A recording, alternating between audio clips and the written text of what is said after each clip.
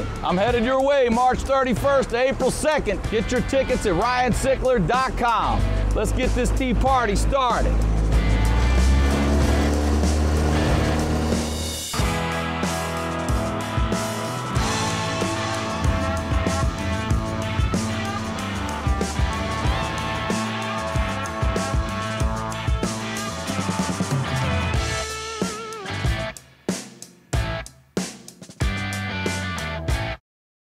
The HoneyDew with Ryan Sickler.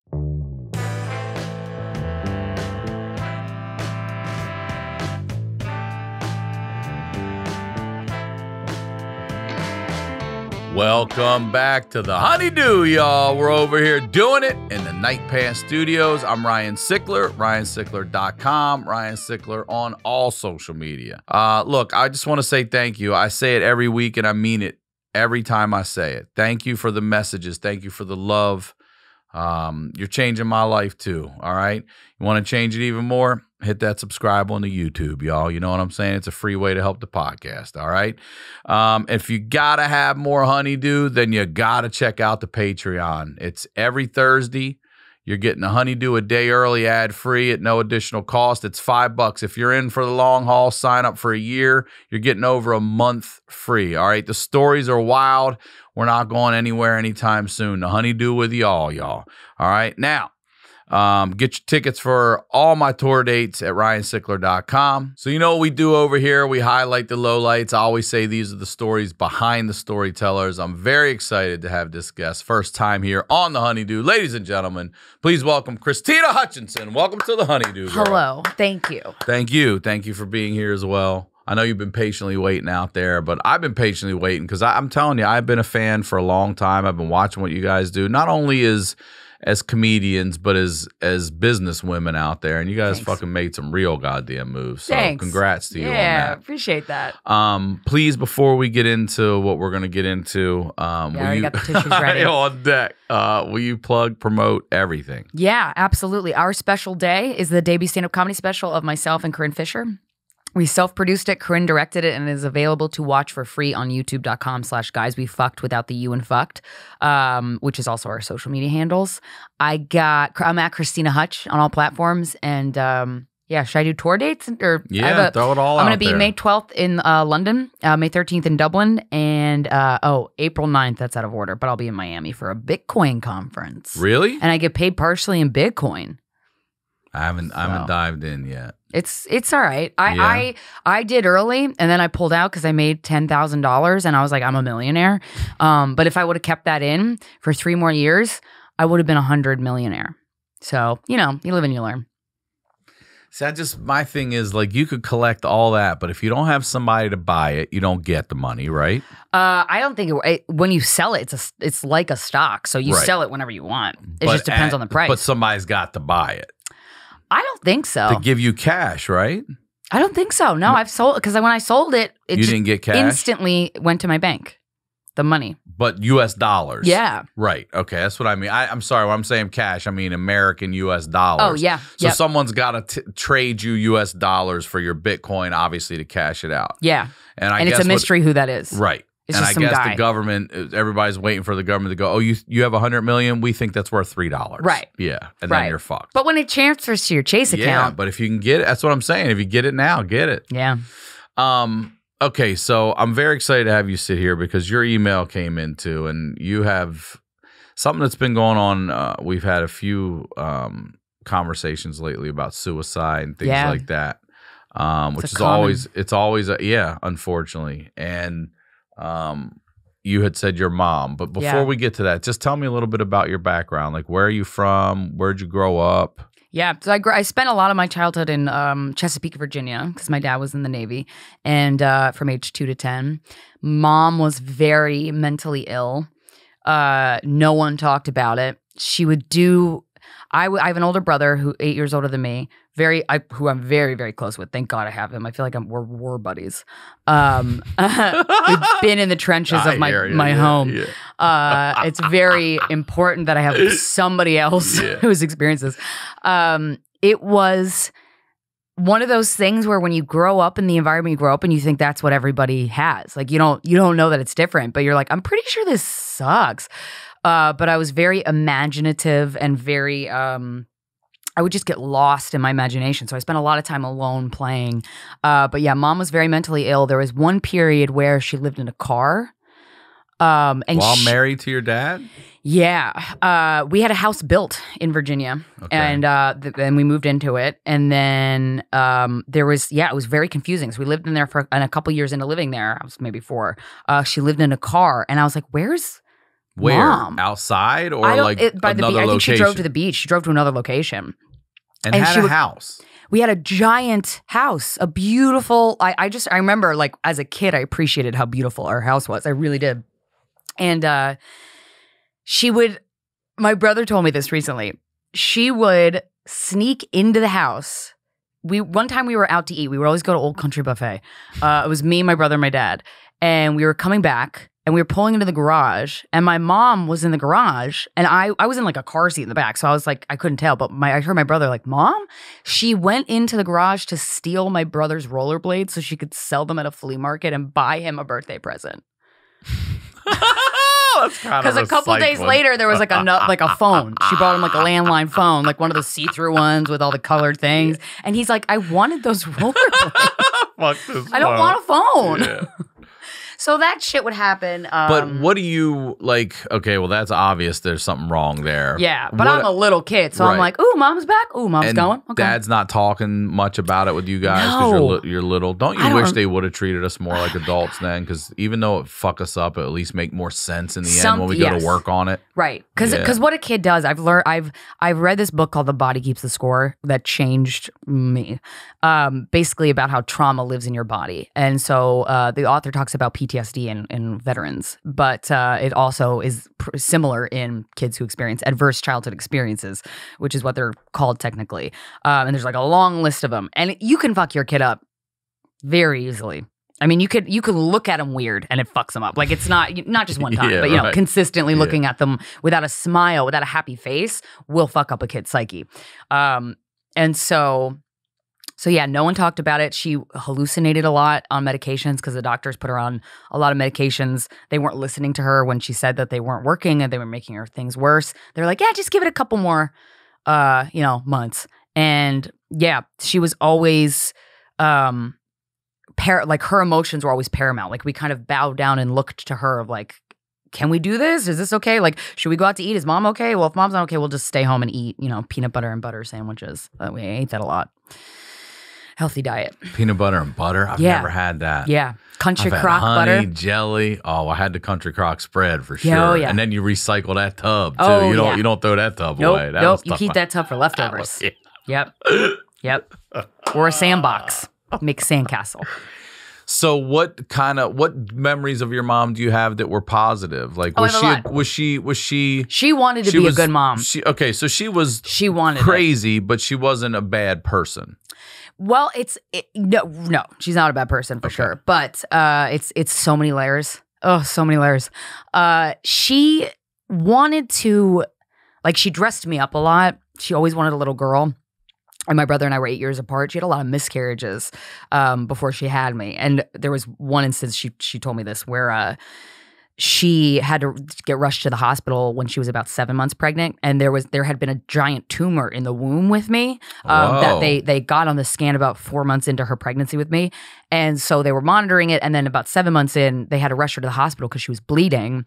And while you're in her belly? Yeah. Holy shit. And they took a scan and everything was fine and the tumor was gone. So I'm like, I probably ate it. Helping my mom from the womb. Because what happens is when you have a parent with depression, and I'm a sensitive kid. I think I would have been born sensitive either way. You only focus on their needs because and this is something I've learned in therapy. My therapist is a trauma specialist. She said when a child's nervous system cannot handle the fact that a parent can't take care of them or a parent doesn't want to take care of them, and so because a child will die. There's been a lot of studies on this. There was a famous World War II study where in orphanages, all the babies that got food, clothing, diaper changes, but not all of them were held by nurses because there wasn't enough staff. The babies that weren't held died, even though they got everything they needed. The care. They needed touch. So that's how sensitive we are. Skin on skin. I remember skin on skin. Skin on skin. But there's also another really important thing where for the child's emotional health, the child needs to experience their parent being joyful just because the kid is happy. Like she worded it much better than this, but like basically the child needs to experience their parent really just loving them just because they exist. Like that's it. I say it all the time. Like your fucking bullshit trip to Europe and I want to go here and Turks and Caicos. None of that fucking matters. Nope. All that matters is that you love hard, you show up, and at least act like you're genuinely interested in what the fuck they're doing. That's all you got to do. And be inquisitive and nurture their spirit. Learn your fucking kid. They grow. Yeah, nurture their spirit. Yeah. And so my child was I didn't know what mom I was going to get because the medications fucked her up. That's her bipolar fucked her up. So you're always wondering who's coming down the stairs. Right. So my therapist said she put it in a way that I was like, that feels very like a good metaphor. She's like, both your antennas were pointed towards your mom. Not one was pointed towards you. Like usually a kid has an ego, especially a baby. They think they're the only person that exists and then whoever's in front of them, right? So that's until they grow out of that phase, they need to be like really nurtured and loved. And I was certainly, my mom wanted kids so bad. And she wanted a girl, and I was 8 years after my brother, and there was a lot of health scares when I was born. So I think I was born into this. She's so fearful, my mom, that something bad is going to happen to all of us. And so I think with me, it was just like I was just this precious thing that she wanted to keep in an incubator and not like learn from my own mistakes as I grew older. Like that's the form it would take as I got older. And so, yeah, it was. I didn't know it was weird, but not as abusive. An adult, when I say abusive, physical or yeah, I got hit a lot. You did by her? Mm-hmm. She would take her anger out on me. Really? She would brush my hair when she was, and I would cry because I have really thick curly hair. Yeah. She didn't, and she has curly hair too, but she didn't really know how to brush it, and so she would just kind of yank it when she was in a bad mood, and I would cry, and I would say stop, and she would get mad at me for crying, and I'm like, so it was a lot of that. So I grew up kind of, I don't know, just not knowing who I was. This is the HoneyDew with Ryan Sickler. Yeah. I even turned the camera for it. I appreciate it. I genuinely appreciate it. You're welcome. I'll probably do that a couple more times. You'll get a lot of variations in promo. You pull clothes if you need to. Yeah. We should get HoneyDew tissues. I should just get a cup, and then I'll drink it after. Okay, so you grow up not knowing not only who you are, but who mom's going to be day to day. Yeah, and my dad was just... That's a lot of anxiety. That's a lot of anxiety for an adult to be a child. So now you're also having to parent as a kid. And get this. Oh, God. So my dad retired from the Navy when I was about 5. He got drafted. He retired as a chief. He excelled in the Navy. And when he retired, he did all these weird jobs. And I was a kid, so I didn't know. I was like, this feels fucked up, but I didn't have the vernacular to say anything because I didn't know how to, really relate to people yet. But my dad cleaned parking lots with like a street sweeper. He worked at Domino's Pizza. He got held up at gunpoint like several times. For real? Like delivery? Yeah. I'm like, you were a chief in the Navy. No one would ever. Repairing jet planes on an aircraft carrier in Taiwan, and now you're working at Domino's? Don't you want to like aim higher? Not that Domino's is bad, but you're 40. Aim high. That's the Air Force. He's the wrong. He's yeah, it's true. Yeah, it's branch true. Of military. That's true. So yeah, it was confusing. So he just started doing like odd jobs, and then he started a business where he was advising high school kids on college. He never went to college. And I was like, this feels not a good idea, but I don't want to say anything because they're my parents, so I guess they know. And then they got to the flea markets. And I grew up a lot in flea markets. Okay, I'm gonna stop you there and just so the whole time though, Dad and Mom are together. I know she's leaving and doing her thing, but Dad's there and they're a married Dad's not couple. Emotionally there, but yes, they are married and living in the same house. And he tolerates this and they screamed at each other all they did argue the fucking time. Okay. Yeah. Screamed. Yeah. Like I would be at friends' houses and the parents, like our next door neighbors, would invite my parents over for dinner because they had a son around my age and I was like best friends with him. And they would be having dinner and then I'm playing with Steven and upstairs and then my mom and dad just start fighting. And the other couple is like, okay, haha, you guys can go over to your house and do that. And they didn't even, like, no one else existed. They were just screaming at each other. They didn't have the wherewithal to take a step back and go, I'm at someone's house for dinner. Right. No, I'm not even in my own home. Maybe I should zip it. Nope. Yeah, none of that. Yeah. Yeah, and then the flea markets came into my life. Tell me about those. We would have to dig through my neighbor's trash. And go junking for antiques to sell at a flea market. It was very embarrassing. Junking. That's my mom would call it going junking. A parent putting that shit on it. Yep. Yeah. They bought a really shitty van that was moments away from falling apart.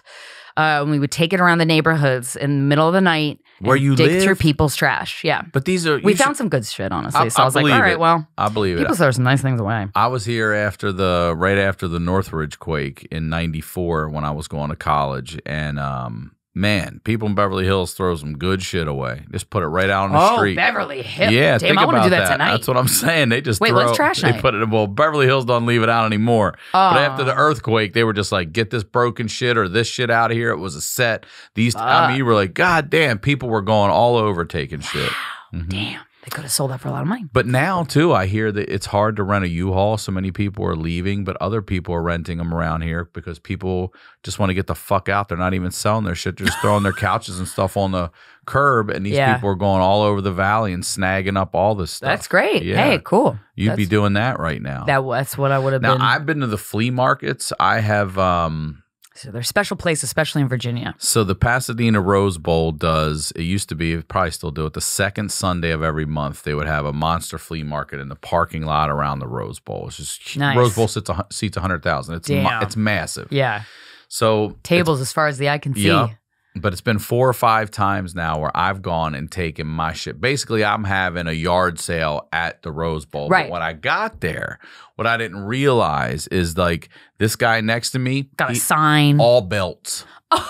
That he made all and like shoes, right. All denim over here, like all leather over here. Like these are businesses around me. And I'm over there like I got a $5 blanket, and shit like that. But I sell VHS tapes, everything. I sell the table. I bring shit on. And if I don't, I hit Goodwill on the way out, donate, and I'm gone. Yep. We would do that. So we would take so when I got a couple years older, like 6, 7, we would go, and then she would bid on junk piles. We would go to auctions and bid on piles of junk from Hoarder's house. And sell it, or is this to decorate your home? No. Okay. So, it ended up in our home. So what would happen is we would bid on a junk pile. Truly, it was like the size of this room. Okay. A pile, maybe up to the ceiling. It was just me and my mom.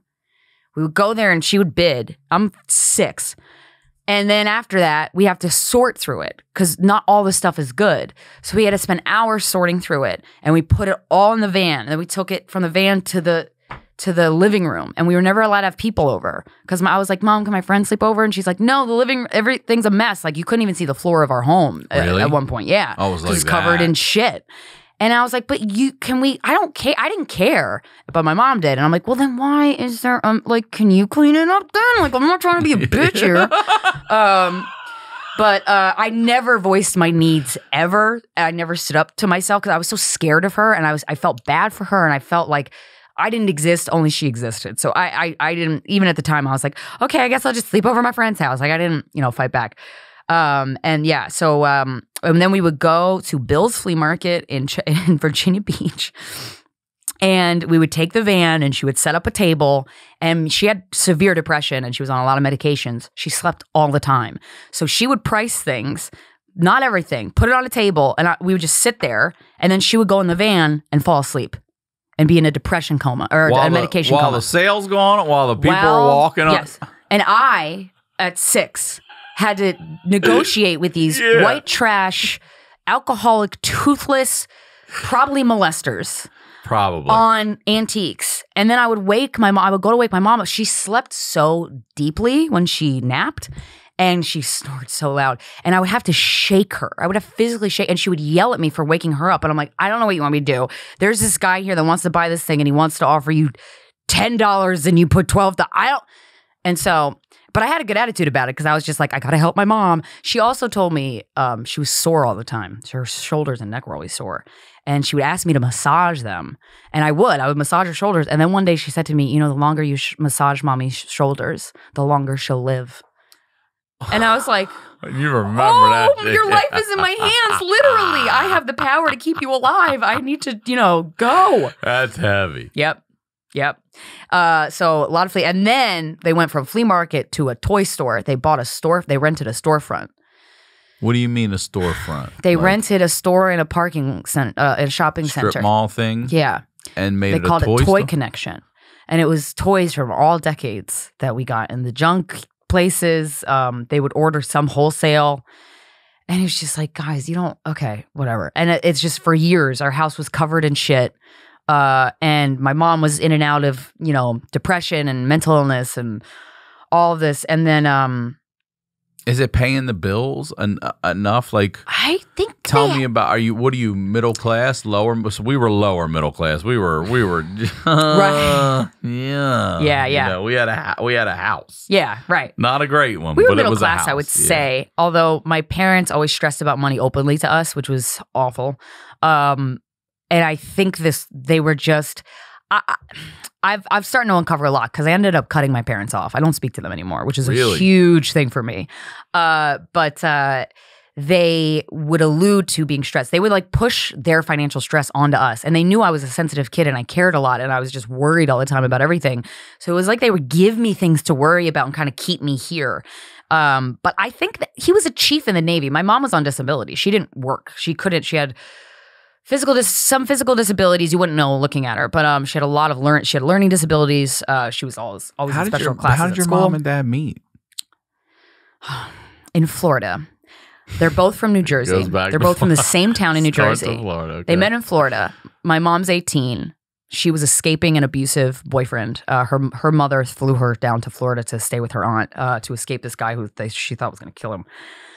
And she's on the beach with her girlfriend. She took her girlfriend, and she was lying on the beach in Florida.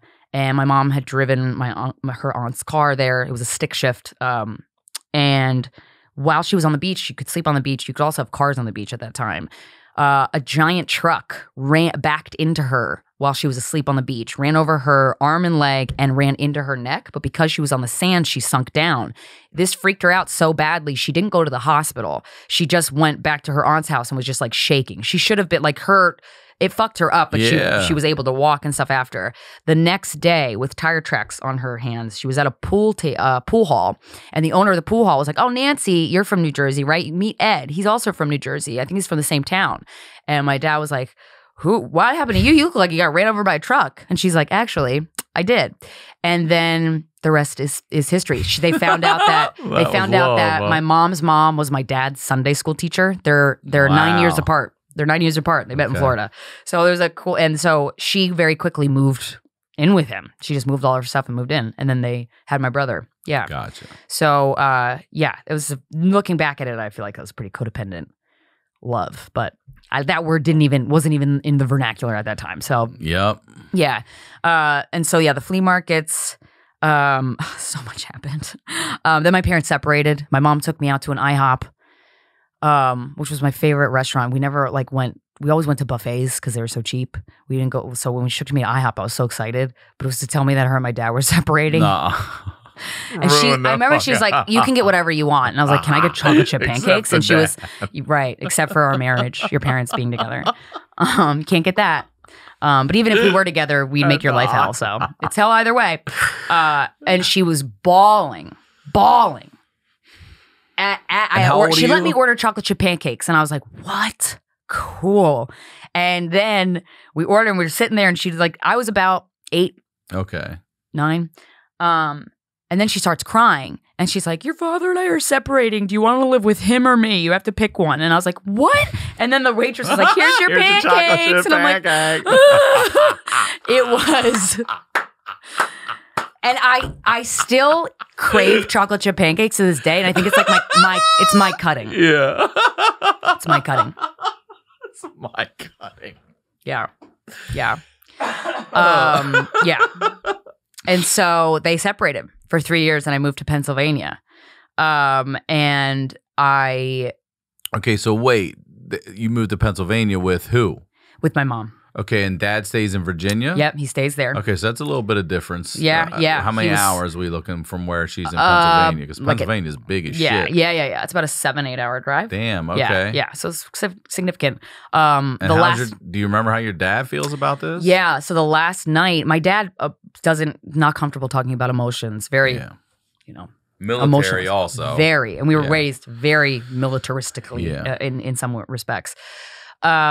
The last night at my dad's house, I didn't want to stay with him. I stayed at my best friend Katie's house, and I remember feeling so guilty. And I called him the next morning because he had left for work, so I wasn't going to see him before I got picked up to go to Pennsylvania. And that was the only time I ever heard him cry. And I was like, oh. So yeah, this is the HoneyDew with Ryan Sickler. Yeah. So that was the only time I've ever heard him. And he was bawling like a baby. Like a baby. Man, you're about to make me cry thinking of my daughter leaving. Yeah. Good Lord. And I was like, I thought he was crying because I thought he was crying because I didn't spend that last night with him because I didn't understand. And so I felt guilty about that for so long. I felt guilty about everything. But that one ate me up for a while. Lived with my mom. We cleaned houses for a living. We lived in like a condo. We went from this like beautiful house to a 2-bedroom condo. Did your brother go as well? No, he stayed with he was in college at that point. So he just went to college in Richmond. And then my mom and I cleaned houses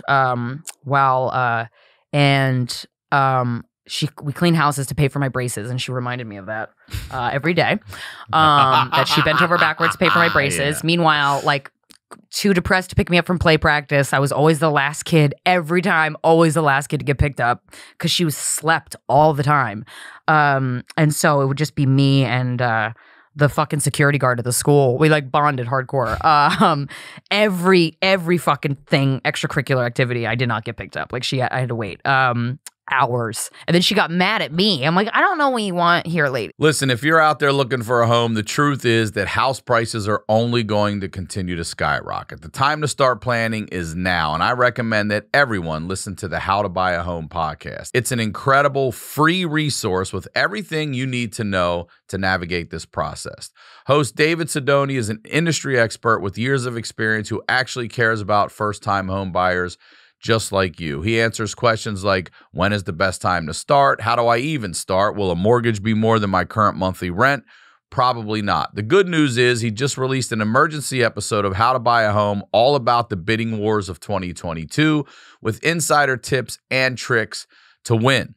David has helped make buying a home a reality for so many people. And I know the reason you keep hearing David come back here is because you guys are listening and using his services. And some of you have already bought your first home. You guys are commenting on YouTube. You're throwing it up on the social. So I know it's working. So if you're interested, I'm telling you right now, he can help you no matter what stage you're in and even connect you with a great realtor in your area. All right, listen to the How to Buy a Home podcast today. David can help. Find How to Buy a Home wherever you listen to podcasts. If you have multiple credit card balances each month and are only paying the minimums like I did for years, barely making a dent in your credit card debt, it can be discouraging. Upstart can help you pay off your existing debt quickly so you can feel like you're finally getting ahead, whether it's paying off your credit cards or consolidating high-interest debt or funding personal expenses. Over 1 million people have used Upstart to get one fixed monthly payment with a clear payoff date. Upstart knows you're more than just your credit score, so rather than looking at your credit score alone, Upstart's model considers other factors like your income, employment, and other information provided in your loan application to find you a smarter rate for your loan. And you can check your rate without impacting your credit score in just 5 minutes for loans between $1,000 all the way up to $50,000. You can even receive funds as fast as 1 business day after accepting your loan. Find out how Upstart can lower your monthly payments today when you go to upstart.com/honeydew. That's upstart.com/honeydew. Don't forget to use my URL to let them know I sent you. Loan amounts will be determined based on your credit, your income, and certain other information provided in your loan application. Go to upstart.com/honeydew. You guys know I'm a big believer in mental health. I think that people are out there working out their bodies and not their minds enough. And this is a mental health show. So learning to manage daily stress and anxious thoughts is something we all want, but many of us don't even know where to begin. And Noom Mood is here to guide you to mental wellness and give you the tools you need to tackle stress so you'll feel empowered to take on whatever life throws at you. I already started doing therapy again. I went back to therapy yesterday, as a matter of fact. And I just think it's a great thing for everyone, all right?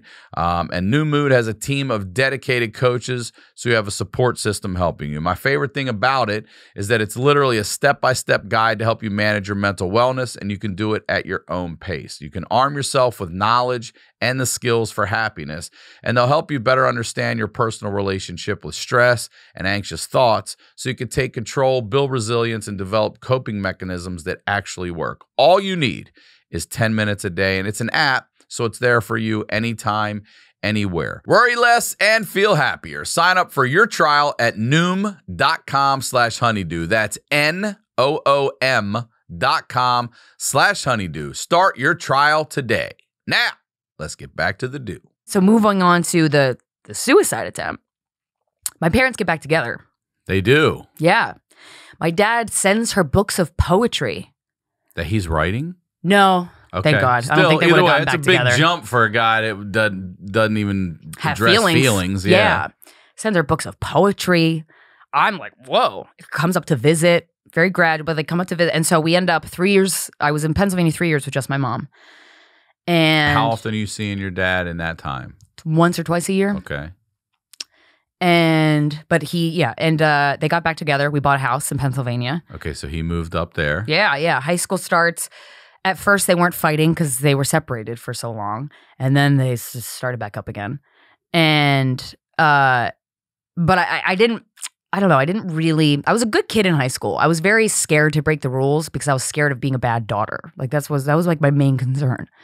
And so the night before I moved away to college, I was going to Penn State, main campus. I was living with a girl I was really close friends with. I was so excited.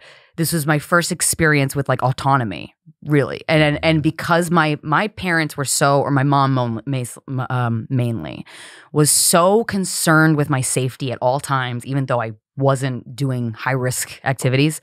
She was always worried about me. If a friend that I had, she heard a friend curse, she would get so mad. Like, why are you friends with this person? They're bad. They're a bad person. She would just pressure me and criticize me all the goddamn time. Sometimes it would come in spurts just out of nowhere. And so this last day before I moved away to college, she was taking me shopping for my dorm room. And I was over the moon excited. We were at Walmart getting a microwave, and she was just in the sourest mood, but I was so excited that I was like, nothing you could do can ruin this for me. And she started yelling at me at a Walmart. And I was confused as to why. She would yell at me all the time for like things that I didn't necessarily do. And so she starts yelling at me that I'm selfish or something, and she leaves me in the Walmart. She just leaves. And I had to call my dad to pick me up. That was the second time that happened. Like drove away. Yep. Not she was like, away, I can't like take you, Krystyna. left, You're left. ungrateful. You're blah, blah, blah. Yeah, she's like, I'm leaving. Your father can come pick you up. And I was like, all right, cool. I still got to buy this microwave because I told Liz I'd buy the microwave. So like we got, and that was the second time that happened. The first time that happened, I was 16 out at a restaurant with my mom, my dad's mom, my grandmother, who had a stroke. So she had the mentality of a 5-year-old.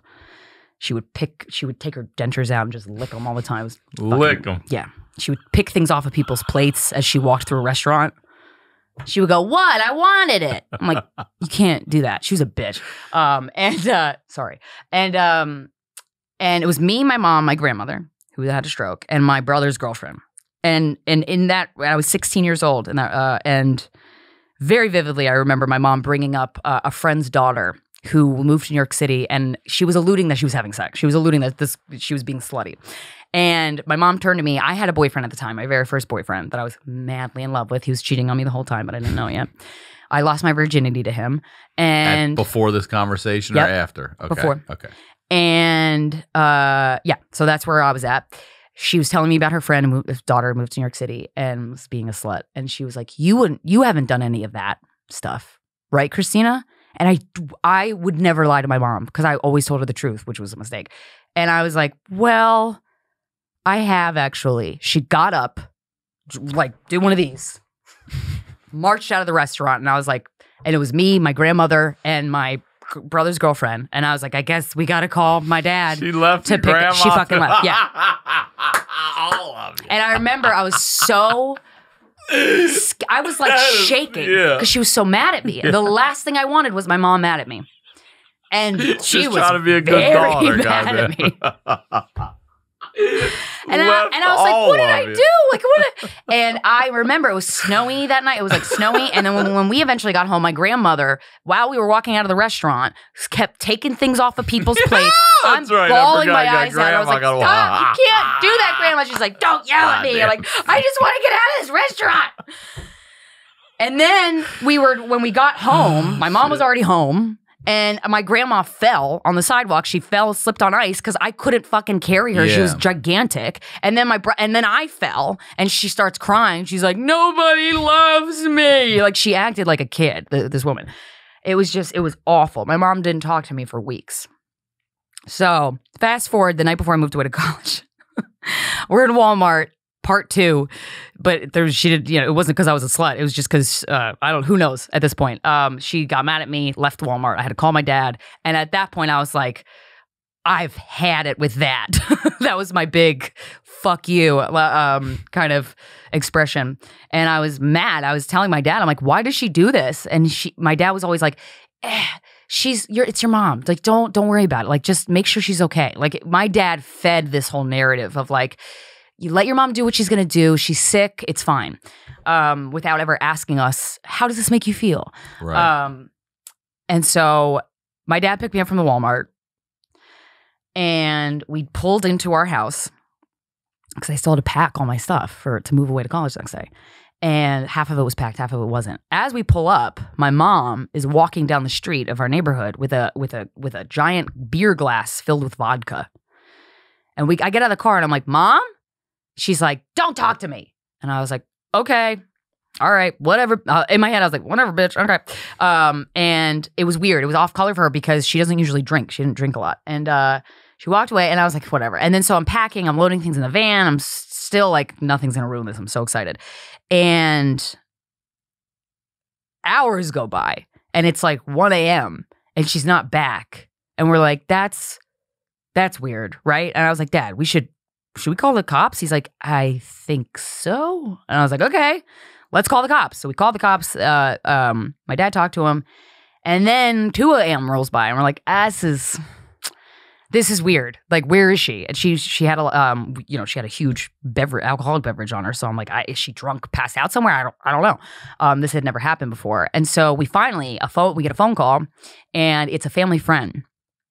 And it's this guy, and he was like, "Hey, I have your mother on the other line. I'm gonna connect all the calls. Don't say anything, because if she knows you're on the other line, she's gonna hang up."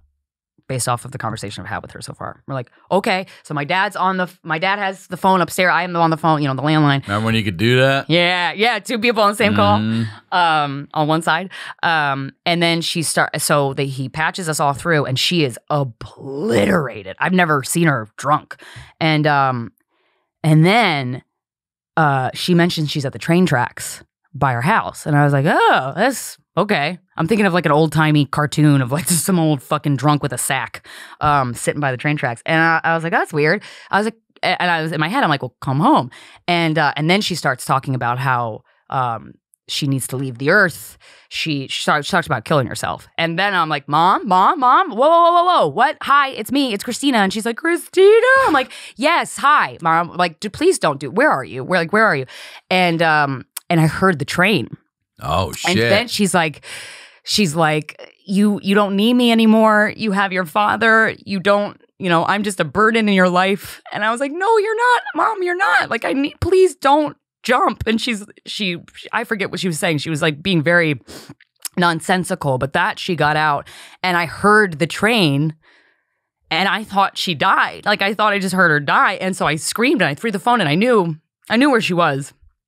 Because I knew the pathway to get to the tracks. There was only a couple. So I ran. My dad called 911 and I was like, I'm about to see my mom, like her guts everywhere. I don't know. She slipped and hit her head. She tried to jump and she slipped. She really did try though. Yeah, she was on the rocks. So slipped half of the track was like a cliff almost. And then half of it was like yardage, grass. She had slipped. So I found her. Knocked out. She was bleeding from her head. And the ambulance was already there. Thank God. Thank God I wasn't the one who arrived at the scene first. But I ran. I booked it. And I sat in the back of the ambulance holding her hand. And she was just telling me how she doesn't want to be alive. She wants to die, all this stuff. And then we went to the hospital. I sat with her. They patched her up. She didn't have an injury or anything. There was no head injury, thank God, which was a miracle. And then the next day I moved to Penn State. Nittany Lions, here we come. I feel like God held out the Paterno shit until after I left Penn State so I could have some fucking fun. Good point. So I can enjoy the Penn State college campus life. Too much. I feel like Sandusky, they're like, we need to pause this reveal. Sorry, all the people that are going to get molested for it. Because Krystyna needs to have some fun in her life. Man. That's day one at college. Day one. And I didn't tell anybody. I didn't tell anybody what happened. Shit. Because I'm a fucking open book. I'll fucking tell a stranger what happened. But your email, we bullet pointed up there, has an S next to suicide attempt. Yeah.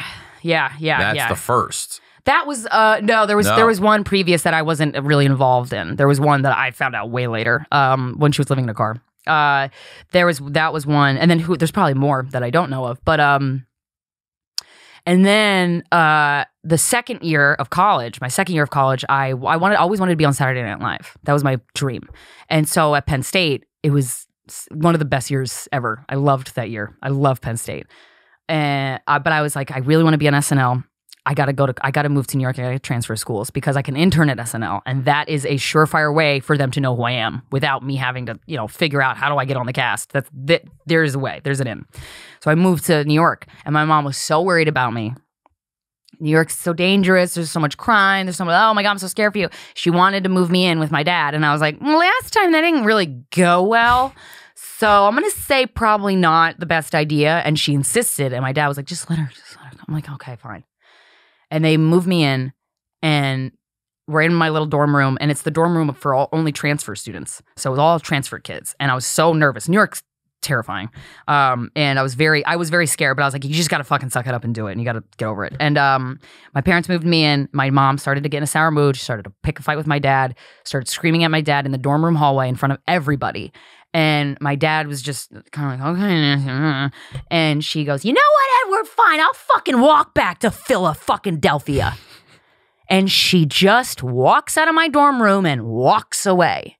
And I was like, are you? And that's when I was like, all right, fool me once, shame on me. But fool me twice, you're a bitch. I don't want to talk to you anymore. And so that was the first moment where I really got mad at her. Was the and second you're an time she adult did that. at this point. You're college. 19. Yeah. And then she was rambling about, I might jump in front of a bus. And I was like, oh my God. And honestly, at that point, I was like, try not to slip on the curb. Exactly.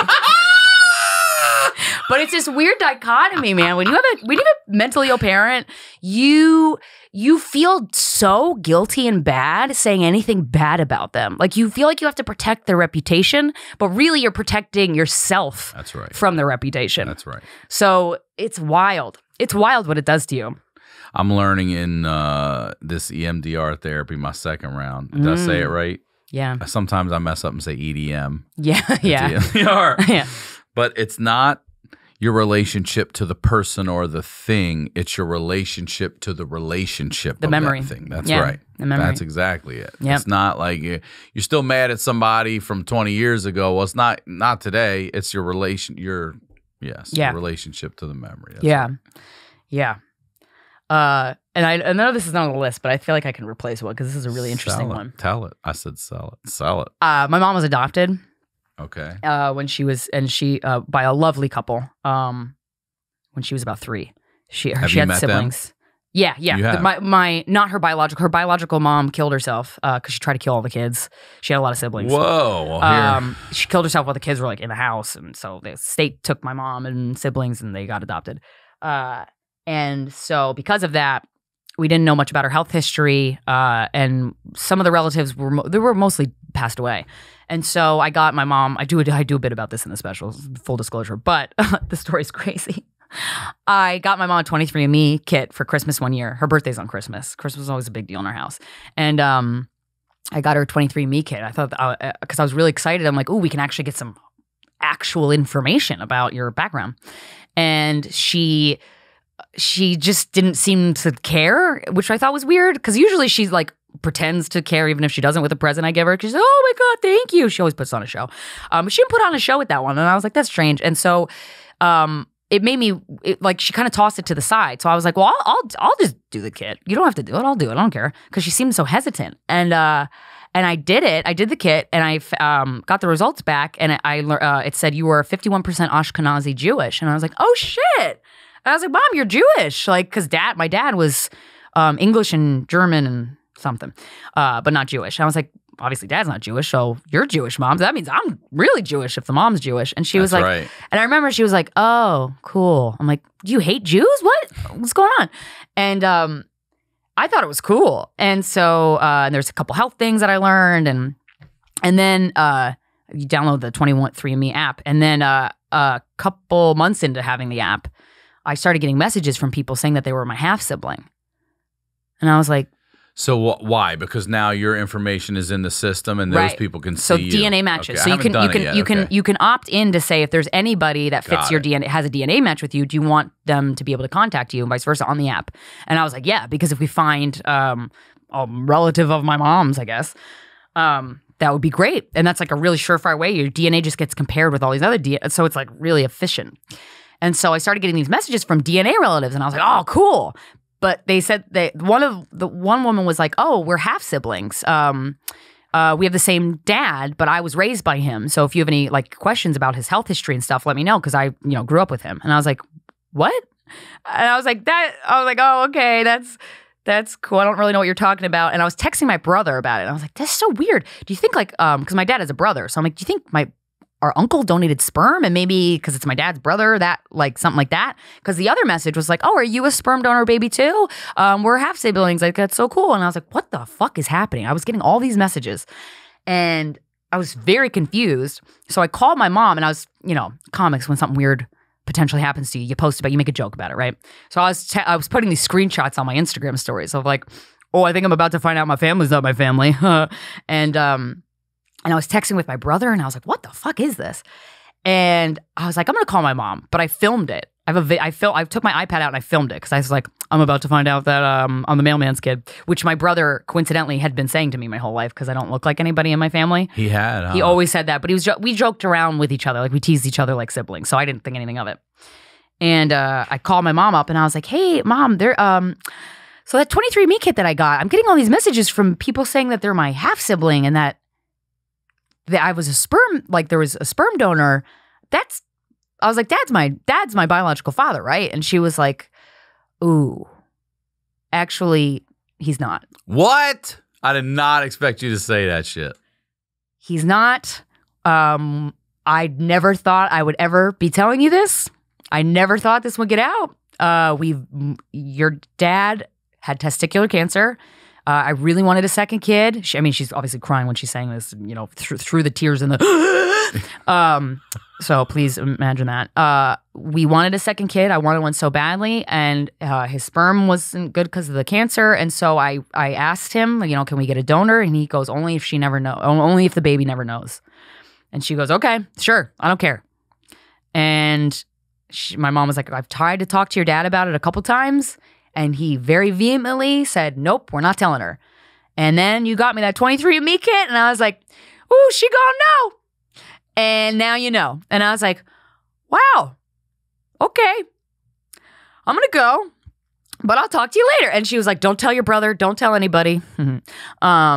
And she like wanted me to keep it this big secret. She's like, don't tell your dad yet, I'll tell your dad. She's crying and crying. I'm like, okay. And That took me. That took 3 years to sink in. I mean, I couldn't. I don't know if that would ever fucking sink in. You live your whole life a certain way only to find out, not that you have these other siblings because of a past relationship that your dad might have had, or a little oops from a side chick, or even mom went these cars at Virginia Beach might, you know, nothing. No. It's that your dad isn't your dad. Yeah, but with biologically. the life I'd lived up until that point, I was fucking negotiating with white trash, toothless fucks over shit I got from the trash while my mom was in a depression coma in the van. I'm like, this fits with how my life has been going. Do you? Well, now I have a million questions. So, do you know who the man is? Your biological father. He ended up taking his own life. He's not here anymore. Holy shit! Are you kidding me? So suicide even on that fucking thing too? Yeah. He was a doctor. Yeah. But it was I don't know that he had clinical depression. He seemed like a really sweet guy. There's a lot of articles about him that I found that like really I'm like, wow, this guy seems like a really kind person. He was a doctor in Philadelphia. So real quick, is your brother's father? He's a whole one. That is his biological dad. Yeah. Okay, so that's real. Yeah, right. That's real. He's a real one. How many siblings have you found that you have that you didn't know? Up to about 19. No! Yeah. 19? How many? Because when he was a med student. So I guess dropping loads at the damn thing. When You're I was not at Penn supposed State, to do that. When I was at Penn State, though, I donated my blood plasma every weekend because it was $45 cash, and I was like, gonna take this cash and I'm gonna go get a freshman or get a sophomore to buy me beer. That was my spending money, was donating plasma. So if all you had to do was jerk off into a tube, I'd do that all damn day. Well, I tried to do that when I was in college as well, but they told me that you're supposed to only be allowed to do 2 donations in a certain mile radius, because that's a nice rule. Although it's not probable, it is possible that those 2 siblings could, especially if they stay in the area, could meet. Yeah, what if they fuck? Right. Unbeknown to them, they're fucking having they're having inbred babies. Yeah. But we had a girl come on the Patreon who had just gone through this too and found out that her father he went every week for, I think she said 10 years. And I said, that could be 520 siblings. And since that show, she had connected with, probably you said what, 19? 19. And I met the one that was raised by him. I met with Corinne at RuPaul's Drag Con. I was dressed as a drag queen. I met her and her wife and her son. And I was like, hi. I'm your sister. Nice to meet you. I'm like in drag. I'm like, hi. This is weird, huh? I don't really look like you. I'm sorry. I don't look like the dad. I don't look like her. I'm like, I don't look like anybody. This is the HoneyDew with Ryan Sickler. Okay. All right. So when do you have the conversation with your dad? A couple months after that. Months? You waited that long? My mom made me. Because she hadn't told him yet? She just didn't know. She didn't want to. Why didn't you just say, fuck everyone now, I want this conversation? You still trying to be a good daughter even then? Yeah. All right. So mom tells dad first, heads up. Your daughter knows Yep. The girl you've been telling is your daughter. Yeah. She's my dad. Yes, he is I my want dad. to tell you. And he loved me like I was his kid. So. Earlier you mentioned cutting your parents off, so I wasn't sure if you did feel that way, but this is the man who's raised. This is your dad. I respected him more. Honestly, but that's also, it's how I react to things. So I don't even consider any negative aspect of or a way I would be I'm disrespected if I'm being, I don't consider how I'm being treated in any situation historically. And so in this situation, because I was always like, mom, you first. When we had this, when my mom talked to me, I'm like, are you okay? This must be hard for you. Wow, you kept the secret from me for a while. Ooh, that's a lot of stress. And like, I was just concerned with her. I didn't even think, I've been fucking putting the wrong health history on my medical forms for my whole life. Yeah, it's a big difference as we get older, for sure. Yeah, and there's nothing to be ashamed about, but the only shame is that it was a secret. Don't keep a fucking secret. That's a huge secret that you kept from me. That's for how many years? When did you? How old? 33. 33. Oh no, I found out. I was 31 when I found out. God. Yeah. Man, you don't see that fucking coming, do you? Nope. What a day. But when it did, I was like, yeah, that makes sense. Not surprised. Yeah, because just weird shit happens to me all the time. of a similar nature. So how did your dad take it? Was he emotional? Was he like apologetic, or was he defiant? How was he? I knew that he's not it's hard to talk to him about things, about serious You stuff. only heard him cry once. Yeah. I'm curious if this is the second Nope. time. Wow, really? No, but I was comforting him. So I was like, hey, I really did mean this part, but I was like, I respect your decision. I understand why you didn't want to tell me, and I really appreciate that you raised me as if I was biologically yours. Yeah. So I was like, thank you for having me. Okay, good night. Like that was a conversation. But yeah, that was a wild one. That was a wild one. But so the cutting off part finally comes where basically my whole life, every boyfriend I've ever had and every close friend I've ever had has always remarked on how odd of a relationship I have with my parents. I'll drop anything if they call. I drop whatever I'm doing to answer the phone. They would have weird rules on me that I didn't understand at the time. I should have been like, hey, I'm a grown-up and I'm not doing that, with all due respect. I struggle with boundaries for myself too. I never set a boundary with them. There was no boundaries. And every friend I've ever had was like, your parents are weird to you. And I was like, no, they're not. And I sometimes I would get offended when a friend would say that, because I'm like, don't you say anything bad about my parents. Like I would protect them like I was a knight and they were the king and queen. And then I read a book called You're Not Crazy, It's Your Mother. And I learned about narcissistic personality disorder. And I downloaded the audiobook of this. And I read it when I was on the road. I was doing a solo weekend by myself on the road. And I downloaded it and I listened to all 8 hours. I didn't sleep because it described things that I was like, oh, that is fucked up. Okay. The suicide attempts, she had a lot of them. She didn't do it. She wasn't really good at it. She didn't. That made me think that wasn't the goal. The timing of her suicide attempts was always when I was about to go off into the world. And I was like, keep you here. You are a narcissist. Yeah. That is what everything Very revolves around you. too, yeah. And you have me right. You might as well have me on a fucking leash.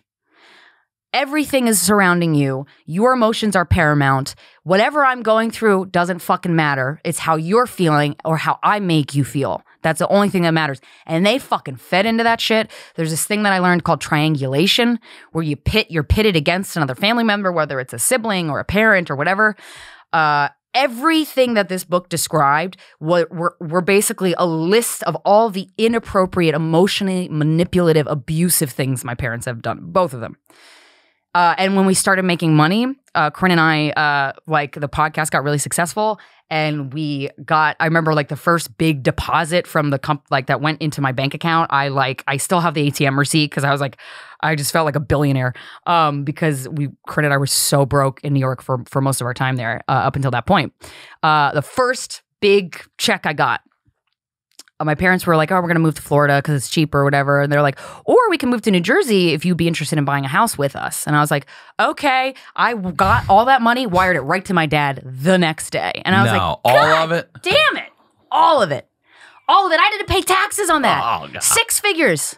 I had to pay taxes on that. I gave all of it to them. And then I'm like, oh my God. After I read this book, I learned they train you to bow down to them, essentially. Whether they're doing it consciously or subconsciously, in my opinion, it doesn't fucking matter. But boy, oh boy, have I gotten tricked my whole life. What did they do with that money? We bought the house. We have a house. Right. It is my asset. I was over here so with it's anxiety. Fine. Okay. So we got an LLC. We split that. So the house is 50% mine. So it's an asset. So it wasn't, I didn't just give it to him. Thank God. But what was the line where you cut them off? And was it a separate thing, or were you on all right, so today's the day, both of you can. Yeah. My mom, one day we were out on the porch on the beach house. She came out with her laptop and she was telling me how Black Lives Matter, you don't know where the money is going. And because I had been marching. It was quarantine, but I'd been marching, and she was so worried and so concerned. And she was like, you can't trust Black Lives Matter. I'm like, yes, I can. I can't trust you, bitch. I didn't say that, but I wanted to. At least I thought it. I was like, ooh, naughty. But I remember I felt the anger and the rage well up in me like I always had. And instead of, I either would suppress it or I would scream at them, and they would go, oh, how can you? When I would get mad at them for very just reasons, they would go, are you okay? What's wrong with you? Oh my, I'm worried about you. Are you addicted to drugs, Krystyna? And I'm like, I'm not. Oh my God. Like, they made me so crazy. So that night, she came out on the porch. I just fucking left. I didn't even say anything. You pulled a mom? I left. You pulled a mom on her and I was like, yeah. And I was driving away and I'm like, yeah, fuck you. How do you think about that? I'm like, oh, I hope she's not mad at me. Like, and then this was still before I read that book. Quarantine was happening. Mom Fox News kidnapped both my parents. They allowed it, but I kind of lost them to Facebook and Fox News. And there was a moment where my mom kept emailing me and texting me, and I stopped responding, which was out of character for me. And so she would get very angry with me. And then she was like, "I think you're addicted to drugs, and your happiness is fake." And then I'm like, "You're telling me how I'm doing instead of asking, how are you doing? You don't care about me." I'm like, also, you don't really fucking like me that much. You're not nice to me. You're not nice to me. You criticize me. Everything I do is wrong. I don't want to hang out. I don't really want to see you again. And so I started pulling away from her without like really drawing a hard line in the sand yet.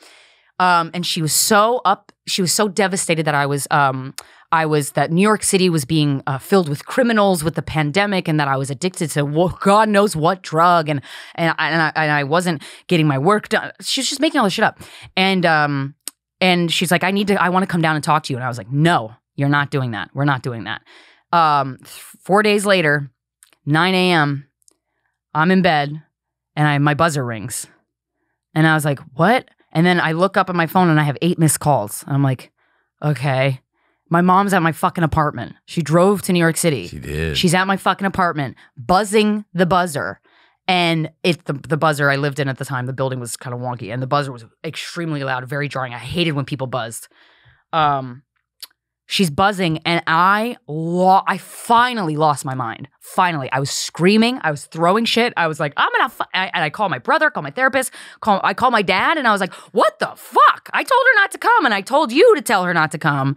And she came, and he goes, well, go out there and talk to her. I'm like, no, what? No, are you? All right, what the hell are you talking about? I hate you. Yeah, seriously. What? And then I go, wait, can I block them on my phone? Is that legal? Like that's how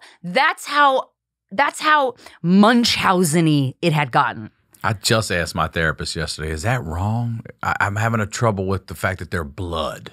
Yeah. Is it wrong? And she's like, it's not wrong. No. You're not wrong. And I'm like, I need to make better boundaries for myself. Yeah. Yeah, because you'll go insane.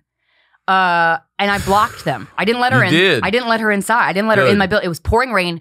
She has tremors. Well, so she Walmart. Shakes. She's like shakes a lot. So she's outside in the cold. It's raining. And she's like, let me in. And I'm like, no. And I draw the curtain. I blocked them. And I was like, I don't know how you're going to get home. Because I was always so worried about them. Like, oh, you get home. And I was like, nope, we're done. Fuck yeah. Good for you. Yeah. Well, and then I cried for 2 years. Years.